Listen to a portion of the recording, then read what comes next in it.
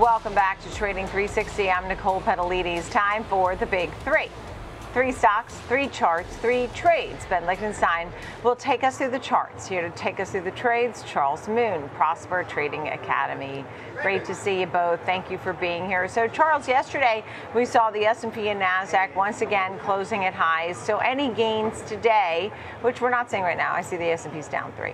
But any gains today would be another record close. Do you foresee a lot of records that are happening in this back half of 2024?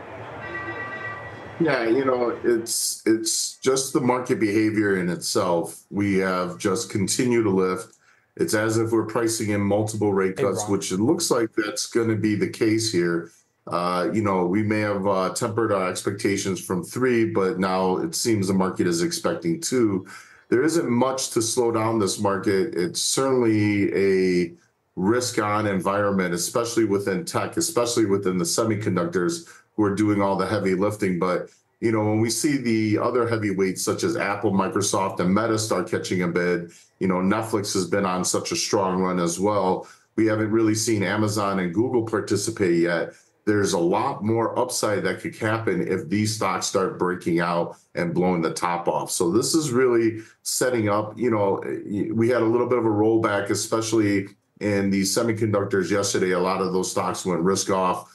A little bit larger than they've normally been trading, but they look like they'll be bouncing right back, and it certainly seems that buyers are continuing to scoop in on any dip.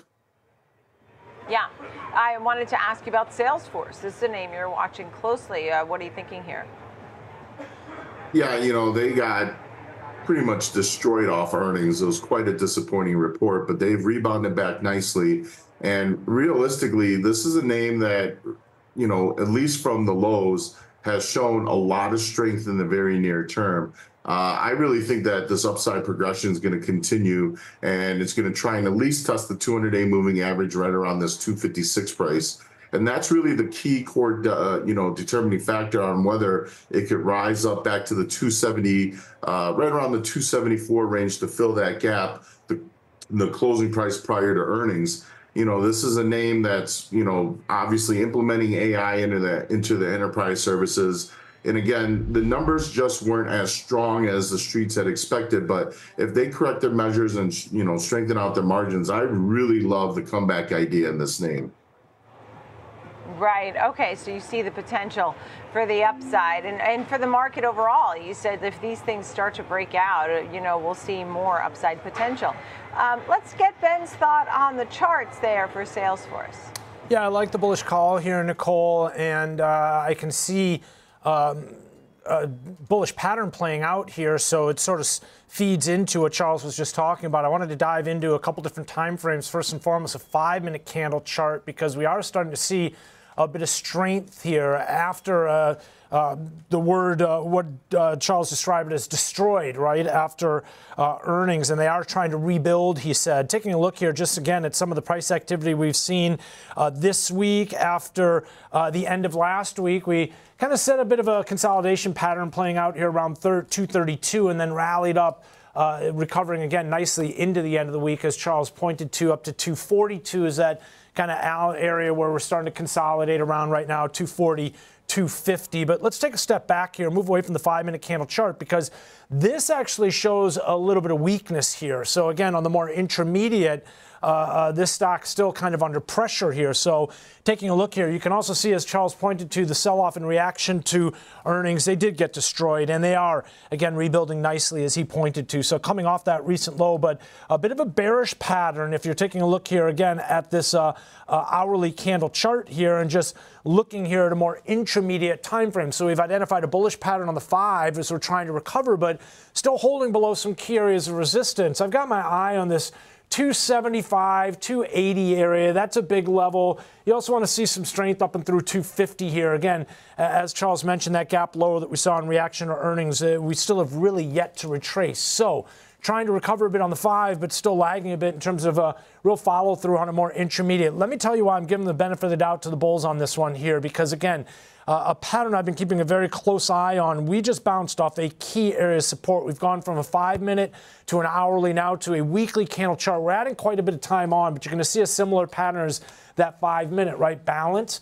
high conviction, balance. So currently around the 220 level. But Nicole, I've been trying to point this out quite a bit. We see this a lot within this range that plays out here. A test of this area that holds, and that's the instance we saw in reaction to earnings. So they did come in and scoop this one up around 220, and we could see some good strength here right now. Energy to the upside targets 318 on the bigger picture.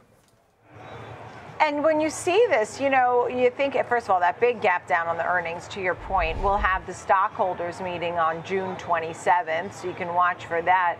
But it's just such a dog right now, right, for the Dow, and that's one of the reasons when you see the S&P and NASDAQ taking off, and this one's down 7% year to date. I'm sure shareholders are not happy. I mean, 3 months down 20%. Charles, final quick thought here.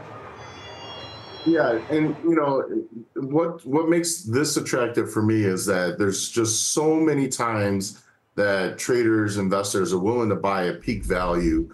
You know, obviously the darlings of the market like Nvidia and TSM, AMAT and Micron, you know, there's just so much that you can do at these peak levels. You know, when we start seeing strength, it brings a lot of attraction.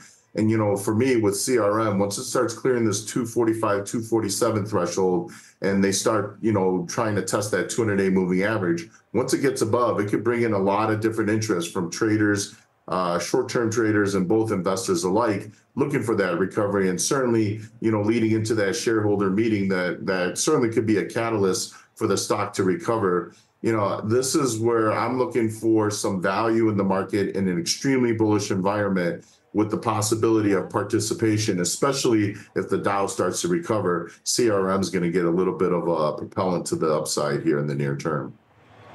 Yeah. I know you're also watching Workday, similar chart, you know, sort of really moved down on the earnings. I still see an overweight rating, though the price target was lowered. Overweight at Wells Fargo, the new price target is 275 from 325, which gives it upside potential from 218. Some of your thoughts on Workday, Charles?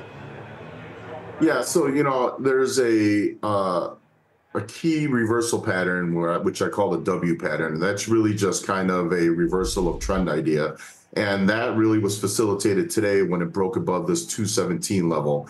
It also cleared the 20 SMA, and the laws of attraction here is more the fact that there's unobstructed upside from a technical standpoint.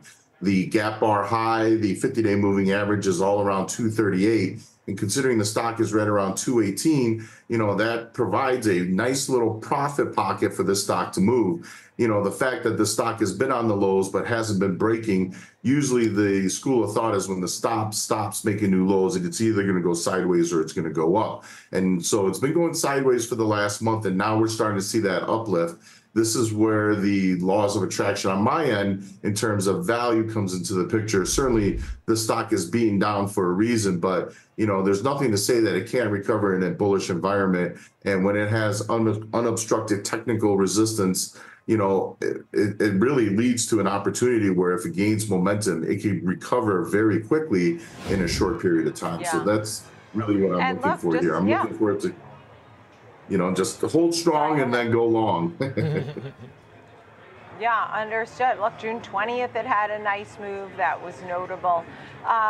Let's get to Ben on the charts, please. Yeah, Nicole, you were right. A very similar pattern, right? When we look at that longer-term chart, and I'd agree with Charles as well in terms of this is a stock that's been beaten down, but could have some big upside potential here if we could start to recover at this point. We haven't really shown signs of that yet. Just wanted to start again with a more intraday time frame. We'll work our way up into that bigger picture look as we did with CRM, and almost an identical weekly chart here. But let's start off again with a hourly chart here, so you can see high conviction, and then you get a consolidation area that's formed. Charles mentioned we've also been in a bit of a range for about a month here now. Not a lot of conviction one way or the other, but a bearish pattern nonetheless. You can see again, balance that's forming around 210. Now, step back. I think you could get a little bit more granular with this one. Pull out the fine-tooth comb and kind of identify a couple areas where the market paused briefly and established value on the way down to this 210 level. But you can also see, again, no rejection of starting to inch our way up, testing the upper extreme range that we've been in, but still only testing